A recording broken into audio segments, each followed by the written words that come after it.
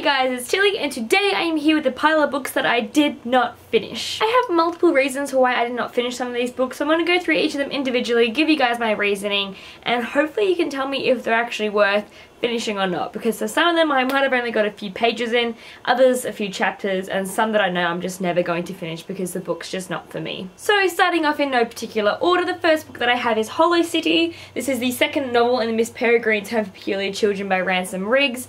From what I can remember, I did enjoy the first book. I did get about halfway through this one here until I started like skim reading pages and chapters, and I kind of thought it was pointless to do that because I wasn't even really engaged in the story in the first place.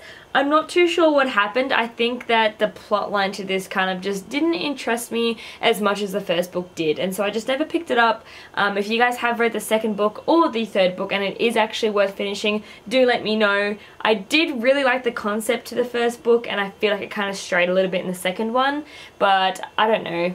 That might just be me. I feel like there was a novelty with the book and it's kind of worn off. I still love these covers though and how creepy they are, and I really do wish that that was enough for me to continue reading them. I don't think that I'm actually alone in this next one. There are a few people that don't like this series, or in my case love the first book but dislike the rest of the series, and that one is The Last Star by Rick Yancey. This is the final and third book in the Fifth Wave series trilogy.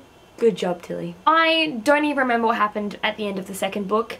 All I can remember is the first book, and that was purely because I watched the movie recently. So I don't even know what's happening at this point, and I've already been spoiled as for certain characters that die in the series. So I feel like that gives me no need to actually finish it, because I'm not only like not committed to the story, but the only character that I kind of liked is now dead. So it's kind of a bit of a put off for this story. And I have barely heard anybody rave about The Last Star, so I've been really struggling to even see this book on my shelves because my mind is more occupied with other books that I could be reading. I feel like so many of you guys are going to hate me for this next one, but please bear with me because although I did not finish the series, I do really love the series and the characters and the people related to this entire fandom.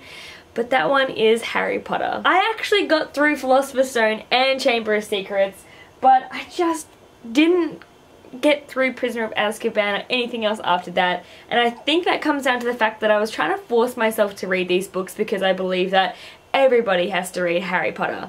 But I don't think that I enjoyed these books because I feel like it was for a younger audience. I only tried to read these a few years ago, so I would have been 19 or 20-ish, and I couldn't get past the way that these books were written. But I do collect so many of the books and I am a truly invested fan into this world, but I haven't actually read the books, and I really should convince myself to continue reading them, and maybe one day I will, but with my huge TBR at the moment, it's not a priority on my list, and I don't know if it's going to be something that I'll enjoy, and I'm kind of scared to continue reading them because what if I don't like them? What if I don't like them? Next up we have a pretty big author that I do really love, so I'm kind of really heartbroken that his latest release of books I just have not enjoyed as much, and that is Magnus Chase. So I could not get through And the Hammer of Thor, and I don't know why. It's like, once again, I felt like the audience was too young for me, so I'm not sure if it was just because of my reading slump, and I will try again, but I don't think that I will continue on with the Magnus Chase series.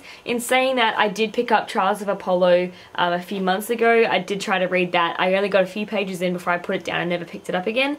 But if I am going to try any more Rick Riordan's books, I'm going to try Trials of Apollo because I've heard so many great things about it. This next one I did not finish purely because I just did not like the story, and that is Dating You / Hating You by Christina Lauren. This is the first Christina Lauren book that I have read. My mum loves all of her books, so when I saw this I was like, yeah, I can get behind this, but I have not enjoyed this at all. I don't really remember anything about the characters, and I only started reading this maybe a few weeks ago, and I only got 50 pages into this book, and it was boring.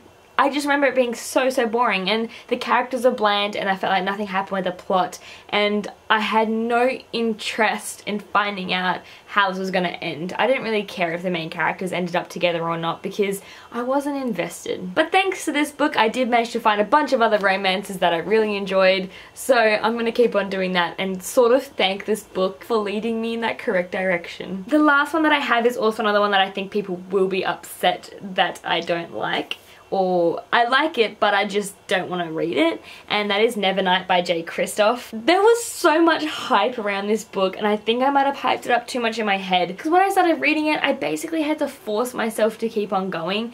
It was actually an effort to pick this book up and to continue reading it, and I know why people love it. Like, I can see every single great quality that this book has, but I could not keep on reading this. I got about 150 to 200 pages into this book and I was still not interested in the plotline or the characters, and I did think it was pretty slow, and I'm not sure if I can blame my reading slump for this or the fact that I just am not interested in this book at all. Which is weird to say because I really love fantasy and I like these mean evil characters that do bad things but are sort of good because we root for them, but I can't keep reading this book. I literally, even now thinking about how many points of things that I would like in this book, I don't feel like reading it. I think it's kind of sad. I think it's sad that I'm not going to read any of these books because they all seem like something that I would enjoy. Like, I obviously bought them because I would enjoy them, but didn't find the place in my heart that most books do. Once again, if you guys did enjoy those books, please, I don't mean to like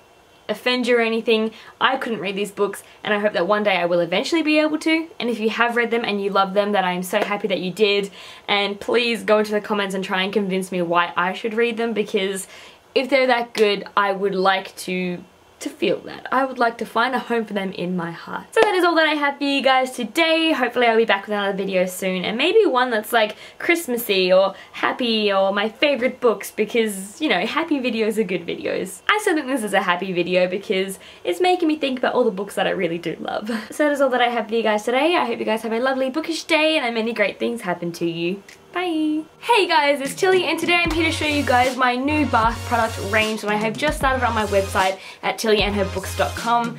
I am very excited to show you guys